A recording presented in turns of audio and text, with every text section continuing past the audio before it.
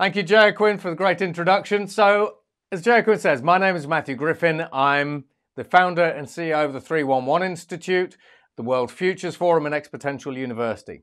So the 311 Institute is a global futures and deep futures think tank where we look at the current day all the way through to the next 50 years. So what we call the future and deep future. And the reason why we do that is because if you're a multinational organization, typically you want to look at the next 20 years perhaps, but if you're a sovereign government, you often want to look at the larger picture, that 50-year view, and see what the future of energy, infrastructure, healthcare, the welfare state, financial services, and so on and so forth might actually look like. So today, I'm going to be having conversations with you about the future of water, particularly as it relates to 2030 and particularly as it relates to Spain and Europe. Now, in 2010, the United Nations General Assembly came together and determined that access to affordable, safe and reliable drinking water is a human right. But today, a lot of people still find it very difficult. In fact, over 2 billion people still find it very difficult to gain access to safe water and water that is managed well. So this shouldn't be a 21st century problem, but in true 21st century style, it's actually being exacerbated by a variety of megatrends that we'll discuss. Now, when we have a look at the problems when we look at the future of water and water consumption, we live on a watery planet. It's called the blue dot. When astronauts go into deep space, when satellites, especially like the Voyager probe, at a distance of billions of miles, look back at our blue planet, they always remark that it is a pale blue dot hanging against the dark. Now, the water crisis was really highlighted to me about 3 years ago when I was visiting Johannesburg and Cape Town down in South Africa. Now, in South Africa, they were about a month away from reaching a point called Day Zero. Now, Day Zero was the point in time where their cities would run out of water. So not only did we see water rationing and see people fighting over water, which then kind of leads us to this concept of water wars that we'll talk about in a bit, but from my own perspective, when you're being told not to flush the toilet, when you're being scolded for washing your hands, when you're actually showering in a bucket, suddenly the value of water is put into stark contrast for you. And let me say, it's not something that you want to experience on a day in, day out basis. Now, when we have a look at our watery planet, over 97% of the Earth's water is saline. About 2.5% is fresh water, but out of that fresh water resource, only about 0.5% of all water on Earth is fresh water and accessible to human society.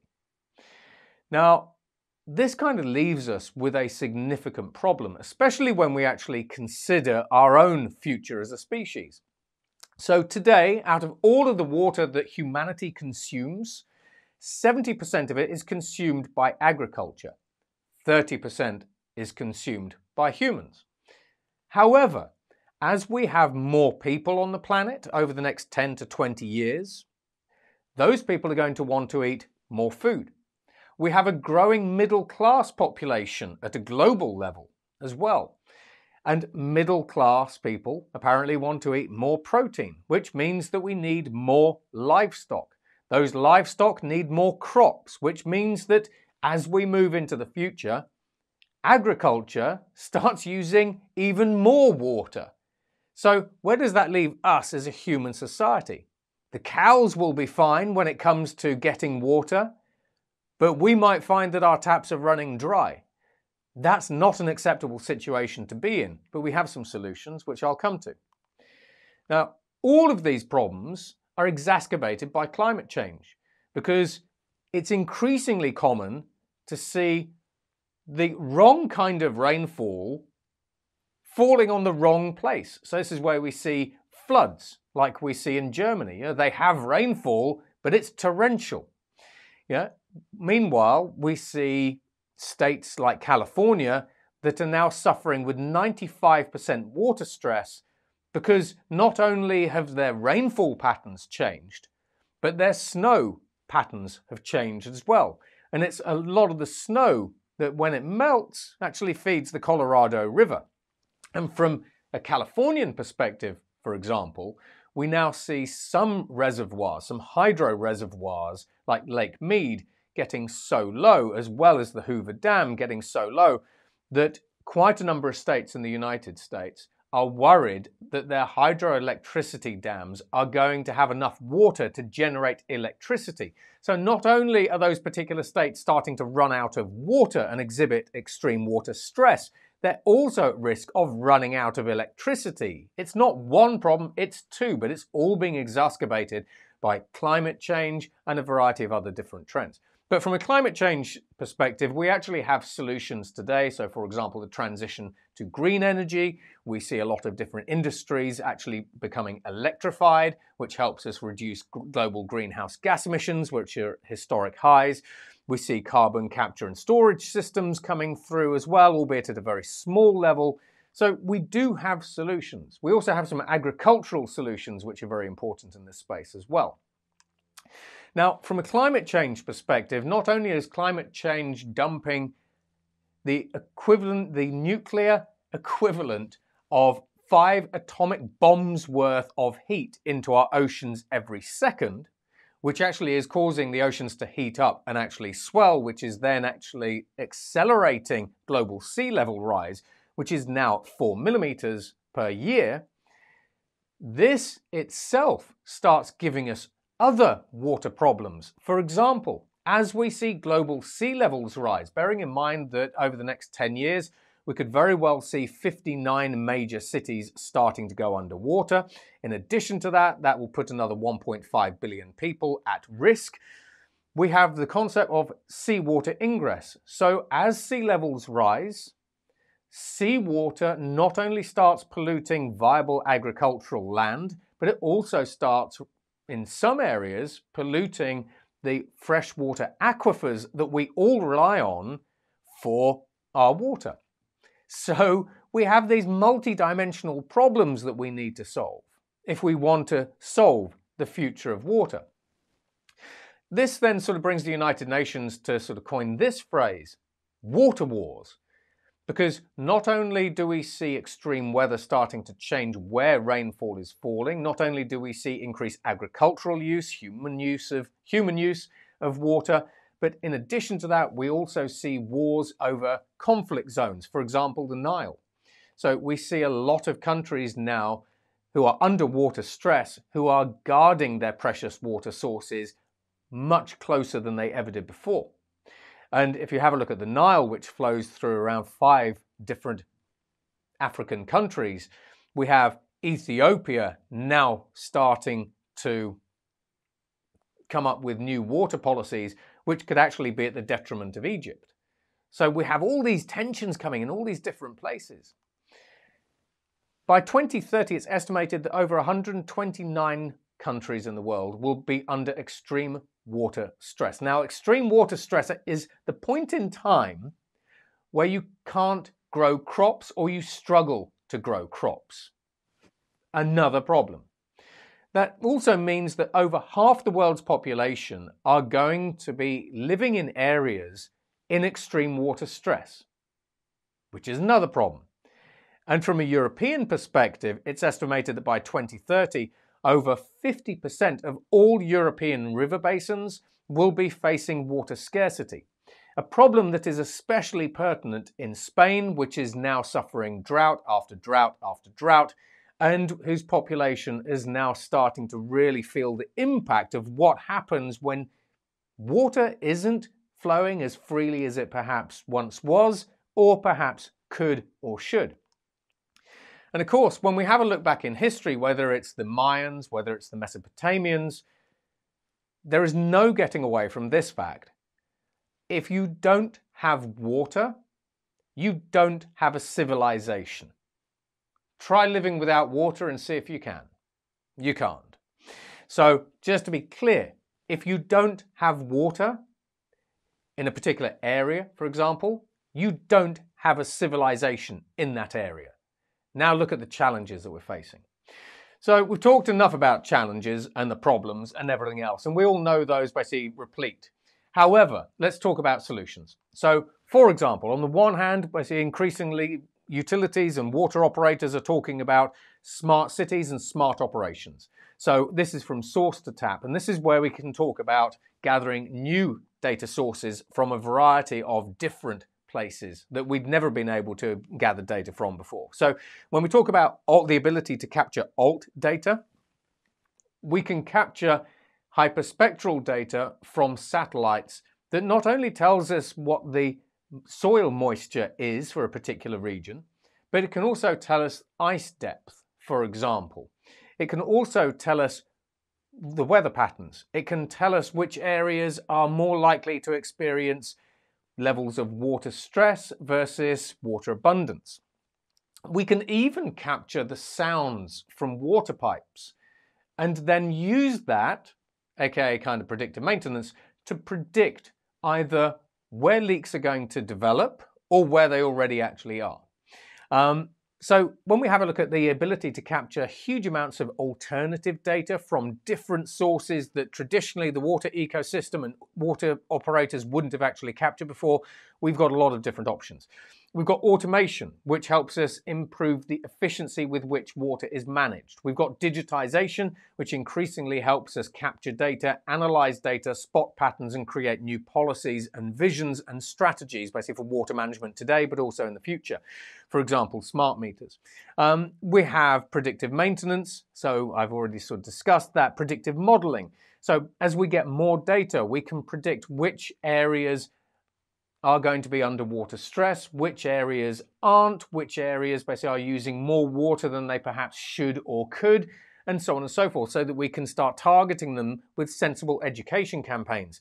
We also have risk management. So again, the more data that we can capture and model, basically the better we get with risk modeling and risk management of our water supplies.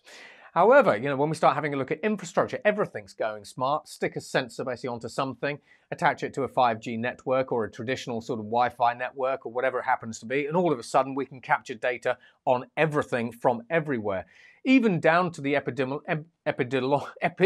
even down to the healthcare level. I can't say that word. Even down to the healthcare level, where today we're actually able to detect COVID particles basically in our water systems and sewer systems that we can then use to inform national healthcare and pandemic strategy. So smart everything helps us capture more data from more things so that we can analyze it, and then we can create better policies, visions, and so on and so forth. When we start having a look at water treatment as well, the cost of water treatment is actually coming down as well. So for example, with single-step technologies like graphene, we're able to increasingly take filthy water, literally filthy water, and you can drink it straight through a straw as fresh water, right there, with using no energy and no electricity, which is just an extra benefit. But when we start scaling these systems up, the cost of water treatment starts dropping. And the reason why that's useful is because when we have a look at water reuse and recycling, suddenly we have a way to reduce the cost of water reuse and recycling, and so on and so forth. We have robots that are increasingly going into the sewer system. So for example, this is Animal. This particular robot sort of goes around the larger sewer systems and everything else, looking for cracks, looking for chinks basically in the pipes and things basically that really sort of shouldn't be there. Like ironically, as I saw in New York, other robots that are stuck at water junctions that then mean that particular municipalities need to turn off the water to particular neighborhoods because they've got a robot stuck basically in the pipes. Which is a bit of a different story. But nevertheless, when we have a look at some of the smaller junction pipes, we have small sort of snake-like robots that are increasingly going down those systems to, again, look for cracks, look for problems, break out fat bergs, basically as we see in London and all these sort of other horrible things that you find in the sewers, maybe the occasional alligator. And in Spain, over 15% of all water is lost through pipes. Similar story basically around the world as well. Bearing in mind that the average age of pipes now around the world is around 46 years. These pipe systems were built to last. But in London's case, for example, they weren't really designed to last for over 100 years. So we have a problem with infrastructure that increasingly we're throwing technological innovations and solutions at. And we're actually moving the dial, but it's a gargantuan task trying to keep these sewer systems up and running and viable. Now, in addition to other things that we can do, we can reduce our water consumption as a society. Now, in Spain, thanks to education, thanks to smart meters and water saving devices, over the past few years, they've managed to drop the average water consumption from 171 litres per person in 2000 down to 132 litres today. Now, with a population of 35 million or so, that's a significant saving. But there's more that we can do. So from an agricultural perspective, we can roll out precision agriculture. So these are slow precision drip feed systems, for example, new irrigation systems, as well as other sort of technologies that at the top end, it's estimated will help save agriculture using 20% of the water they use today. However, the vast majority of these systems aren't running at full capacity, they aren't deployed fully, so we're seeing about a 10% water reduction across the world using precision agriculture systems, which does move the dial. That's it. But we need to move the dial even more when we start talking about agricultural use of water. And now this is where we can start talking about new agriculture and food production methods like vertical farms. So if you take a traditional vertical farm, which is where we grow crops under LED lighting, for example, in something like an Amazon or a Walmart or a Ocado warehouse, or just the basement around the corner, all of a sudden we can create closed loop systems and we can reduce the water consumption of a vertical farm, which can produce 8 times the amount of crops that a traditional farm can, guaranteed because it's not exposed to extreme weather and climate change and all the other sort of weather events that destroy crops, by 95%. Now, there is one technology that I will talk about in a moment that lets us reduce the amount of potable water that growing crops use by 100%. Can you guess what it is? Bet you can't. Now, in addition to that, so we're solving we are growing crops in new ways that let us dramatically reduce the footprint, the water footprint of agriculture.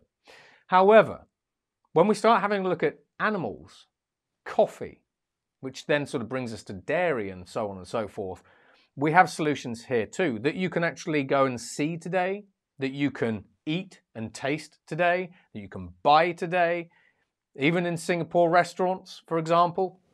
This is the new way to produce food, the future way to produce food, the futuristic way to produce food. It's called cellular agriculture. Now, at a really high level, because this is a topic in itself, this is where we either create coffee using different chemical compounds and everything else. So you have what we call molecular coffee. But stepping back from that a little bit, this is where we can take a cell from an animal, whether it is a chicken, a duck, a cow, a fish, a peacock, if you really wanted to. We put those cells into a culture in a bioreactor and we create something called clean meat. Now, clean meat is meat without the animal. And you can go and sample this with, for example, KFC's fast food program, or future food program rather. You can also eat chicken nuggets that have been made from real chicken without ever killing the chicken in Singapore. But we can apply this same principle of being able to produce food without the need for the animal or the original plant or the fish, just from cells. Because cells grow infinitely. And so we harness what goes on inside of an animal, just outside of an animal, in a lab or in a bioreactor. Now, if you think about these two slides, these are just a few ways that we can reduce the agricultural water footprint from 70% global consumption today to not a lot, which then means that from humanity's perspective, we move from consuming 30% of the water to 60 or 70% of the water, which actually means we end up having more water at our disposal, which is a good thing. Now, we can also recycle water. In Spain, 12% of water is recycled, and that's the highest rate in Europe. But when we have a look at California are now starting to spend $750 million on a new water recycling station and program. We're starting to see water recycling becoming a much more front and center topic as we move around the world. Now, other things we can do is we can regenerate freshwater sources. So, for example, all of us know of rivers basically where pollution, sewage is just being dumped straight into the river. We also know of areas basically where there's huge amounts of filth and litter and disease.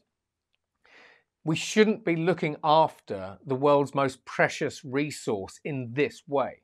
So we need to significantly improve our stewardship of the water sources that we are responsible for. Now, in addition to that, we also need to consider sustainable water sourcing, because as we start draining aquifers, for example, if you look at Jakarta, they are draining their water aquifers so fast, the city is sinking so much, they are actually considering moving the entire population somewhere else. We need to be able to achieve balance when it comes to sustainable water sourcing, which again comes down to water stewardship, water management, but sort of this big picture vision that we should all be creating, particularly as organizations and governments. We then have desalination. 97.5% of all of the world's water is saline. Technically, it's just sitting there waiting for us to use. If you go to the Middle East, 95% of all of their water comes from desalination plants. And this is the world's largest desalination plant, and this is based in Abu Dhabi. But the cost of desalinated water is still triple the cost of potable water, which means that really it can only be used in particular use cases. You wouldn't use desalinated water in agriculture, for example, because it would push the food prices up. However, when we start having a look at trying to reduce the cost of desalination, on the one hand, we have new filtration systems that I've discussed, which are helping lower the cost. We have new energy systems because desalination is an energy-intensive process, so renewable energy costs are also approaching zero. So we have two ways just there to reduce the cost of desalinated water. However, if you have a look at the Kingdom of Saudi Arabia with cities like Neom, they are creating a new kind of desalination plant with new kind of filtration systems that are able to extract lithium and uranium directly from seawater. Because when we have a look at lithium concentrations in seawater are 5,000 times higher than lithium concentrations anywhere else on land, on terra firma. Now, the reason why this is important is because you can create a new revenue stream. So in Saudi Arabia, they're actually looking to mine lithium from seawater, sell that on the commodity markets, and of course lithium is underpinning the future and current electric vehicle revolution. Lithium-ion batteries need lithium. So all of a sudden in Saudi Arabia, not only do they have a way to start reducing the cost of desalination, but they also have a way to create a new revenue stream. And when you start blending these revenue streams, all of a sudden you have a way to significantly drop the overall cost of producing desalinated water. And then, of course, you need the infrastructure investment to build desalination plants, and we're seeing an increase in the amount of investment going into building desalination plants and systems and so on and so forth. So this is one way that arid areas could actually make desalination work. However, there's another way. I sort of spoke earlier about the problem that we have with distributing water, moving it from where we source it from to the tap. Pipes break. Now, using advanced technologies like 3D printing, companies like GE and the US Defense Department have been able to 3D print new kinds of heat exchangers like this one. This is a passive heat exchanger. It doesn't use any energy. But what it is able to do is it's able to draw over 500 liters of water directly from the Earth's atmosphere. So there are an increasing number of these systems coming through. They're called direct air capture systems. Because while we might actually live in a desert, even if you live in the Sahara Desert, a system like this is still capable in arid conditions of drawing 2 litres of water per day from the air in the Sahara Desert. Because the Earth's atmosphere contains huge volumes of water, at the zeta scale when we talk about gallons. And in fact, the Earth's atmosphere contains so much water that we can condense using these systems to create fresh water that each and every one of us on this planet could actually have access to 2.4 million litres of water at any given time. Now, personally, I think that goes some way to solving some of these future water wars. These technologies inevitably start off expensive and rather niche, but inevitably the costs come down, they become easier to deploy, they become more commercially mature, etc., etc., etc. They get embraced by regulators, they get baked into the processes and integrated into different products and systems and solutions. So we do have a way out of the future water wars. But we do need to actually be sensible. We need to transition different things from different places to new places. But we have the technology. We have the innovations that we need. And this is just touching the surface of the sea. So thank you very much. I hope you enjoyed the presentation. Let me know what you think in the comments below. And have a great day. Take care. Goodbye.